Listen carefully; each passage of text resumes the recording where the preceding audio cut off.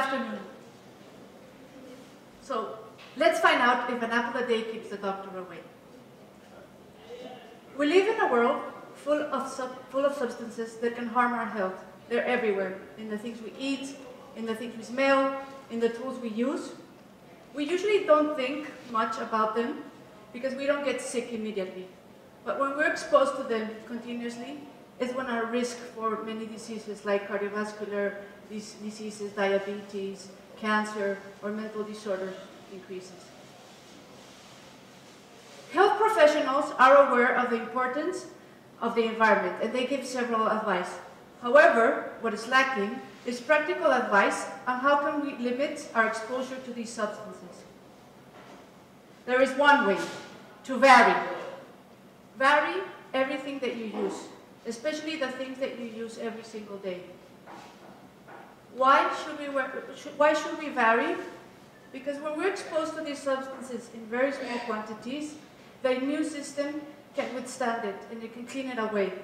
However, when we're exposed to it continuously, it's when they start to build up in many of our tissues, in the kidney, in the liver, or other tissues, or when the genome is damaged. So it's the dose that makes the poison.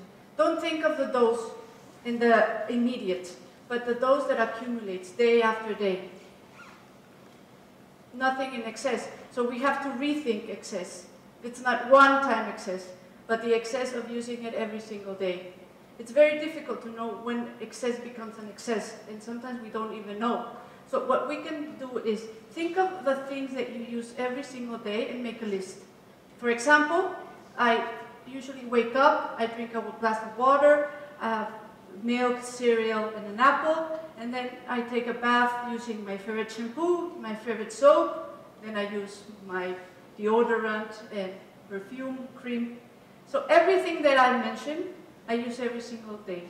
If one of those products contain one ingredient that can harm me, it's going to increase my chances of getting sick. So I'll give you some examples of how we can vary. Water. Usually we use the same brand of water many times a day for weeks and years and even decades. It's the same brand or the same source. When we're drinking water, we're also being exposed to other substances like microorganisms, natural radioactive substances, or minerals. There are studies that show that the minerals between the brands of water or the sources vary enormously. And what they recommend is, if you have hypertension, choose water low in sodium. And if you have predisposition of having gallstones or kidney stones, be aware of the content of the minerals. However, if we don't know our predisposition, and we don't know what our water has, and we don't know how our body is going to react, the best way is to vary. So when you go to the supermarket, instead of buying 6 gallons of the same brand, choose one from a different brand. Choose from different containers, from glass, carton, or from crystal. And also buy from different sources, and you can apply this to any of the products that you buy. Sometimes we eat or we use things for years before we find out that they contain something that might harm us. For example, maple syrup. In 1995, they found out that the tools that they use to make maple syrup contained lead. So for centuries, people that vary their honey and their sugars were less exposed to lead than the people that used maple syrup continuously. Another example is rice. In the last years, there have been reports that show that rice contains high amounts of arsenic.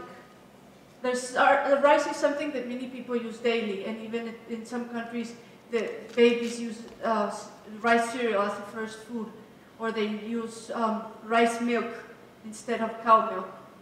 So the FDA says that the amount of arsenic does not give an immediate effect. It doesn't have a sufficient amount to make an acute effect. However, they do say that other studies are needed to determine the long-term effects of using rice with arsenic for a long term. So the consumer reports recommend to vary our grains. When we vary, an additional thing is, well, there's about 30 types of grains.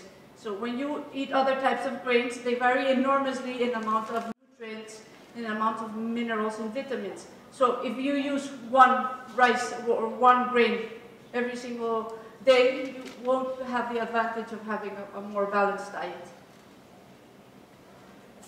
Not only think of the things that you eat, because basically everything that enters our body through our senses interacts with our genes. So, for example, the things that we put in our skin and that we leave it there the whole day, like cream, perfume, deodorant, makeup, or nail polish, those products are tested, but most of the tests are for acute use. So we don't know what these substances are going to do to our health in a long term. There is some studies, for example, that assess the association between deodorant and breast cancer. And the studies are inconclusive. One study showed that there is an increase of breast cancer when using deodorant. Another one says that deodorant is protective against breast cancer. Another couple of studies say that there is no association. So it is very difficult to test this in the long term. First of all, we all react differently to these substances, and also the products contain different ingredients. So let's take advantage that they contain different ingredients and vary them. All the things that we smell, like hairspray or perfume, or all the products that we use to clean, it's not the smell that you breathe. It's not natural freshness. It's chemicals, and we don't know what these chemicals will do to our health in long term. So if you're going to smell chemicals, it's better to vary your chemicals. So going back to an apple a day does not keep the doctor away. However, if we vary and we take other types of apples, it might keep the doctor away for longer. And if you eat different types of fruits, including apple, you might keep away the doctor even for longer. Thank you.